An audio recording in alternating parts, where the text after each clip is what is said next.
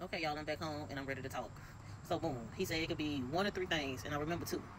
The first thing is I was misdiagnosed, and he requested all of my tests since 2019. So for the past 5 years, because he said he cannot find an initial test where I was considered like HIV positive because all of my tests are indeterminate.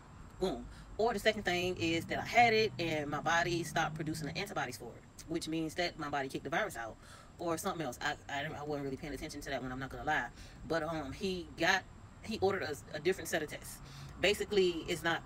I don't know how to explain this shit, man. Y'all got me fucked up. But basically the test is going to check to see if I ever had it. Not just these follow-up tests and then they prescribe me medicine for another year and I just go in for follow-ups. No, they're going to do the initial test. Like, they are going to unravel my blood, I guess, and like dissect it and see, for the further testing. So I think this one may take a little bit longer to come back, but right now it's not showing. And he was like, I was so excited to talk to you. Y'all, that man stayed in there and talked for 45 minutes. TikTok is not gonna let me upload no 45-minute video. So I'm trying to break it down for y'all. But let me put the video of what he's talking about. He also said the initial doctor who did my blood work and just put me in, okay, because this is how it went, y'all. I went to the blood bank. He said the blood bank test so sensitive, it could have been anything. You know what I'm saying? Like, because they give their blood out and because people put this blood in their bodies, they just so sensitive and they automatically like, hell no, this what it is. Okay, so boom. When I went to the doctor, that's what I went with. They didn't do no other set of tests outside of what the fuck. I don't know how to explain it, but basically there is no initial test saying that I have a positive test with what would make me HIV positive.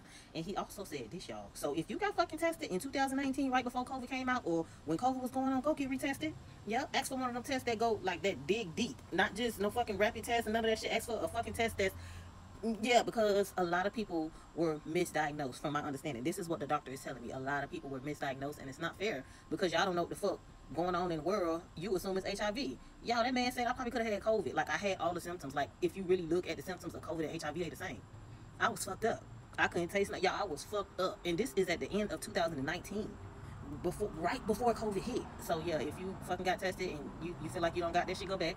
Also, if you're on Biktarvy and you want a clean switch to Dovato, because it's pretty potent. And that's what the other thing was. He said it could be the Dovato making the shit not show up in my system because of the type of medicines they put in the, man, hey, listen, this shit so much to unravel, so much to, I'm excited to know that I bite a bitch right now. I still can't give you nothing because I probably ain't never had nothing. It's crazy.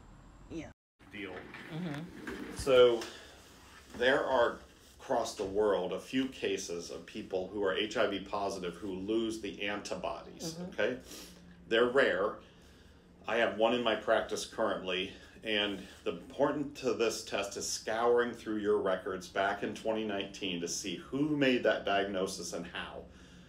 So in the old days, 10 years ago, we had older tests, but people were pretty much either positive or negative, and we kind of went with that. As tests got fancier and fancier, we started seeing more false positives pop up with these newer generation tests, and that's because they can, I think in a way, they can detect HIV earlier, but also be a little bit more prone for error. So the fourth generation test had a lot of people that were misdiagnosed as HIV positive, and that required a confirmation follow-up test.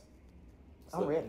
So we're hoping that if the good news is, did they misdiagnose you and you're not HIV? So in the people who have lost their antibodies or don't make antibodies to HIV, which are a handful of patients, historically they've made decisions to stop their antiretroviral therapy, and when they do that, they notice the drop in their T cells pretty rapidly.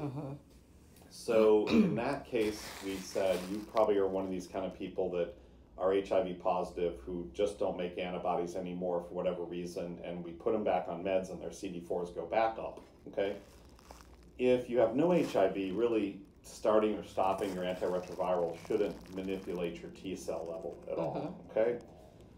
So it's a risk to go off your Dovato and then to see what happens. There is a test called Proviral DNA, okay? It's not a great, it's a kind of a newer test. So just to give you an example, for HIV to make babies of itself, it needs your T cell. So it needs your T cell to be the womb to become the viral birth control, the viral birthing mechanism to make lots of new HIV particles. So how does it do that? its genetic makeup is made of something called RNA. Mm-hmm. Our cells are DNA. Okay. Mm-hmm. To make RNA, which is single strand, into DNA, that's where it uses reverse transcriptase. So that's why we have reverse transcriptase inhibitors. Okay. So what it does is it turns RNA into DNA through reverse transcriptase, and then it incorporates or integrates that new strand of DNA into our T cells that is a genetic instruction blueprint to make HIV virus. Okay. Right. So that's called integration. So that's why Dovato is an integrase inhibitor. So it stops that integration, and the reverse transcriptase stops that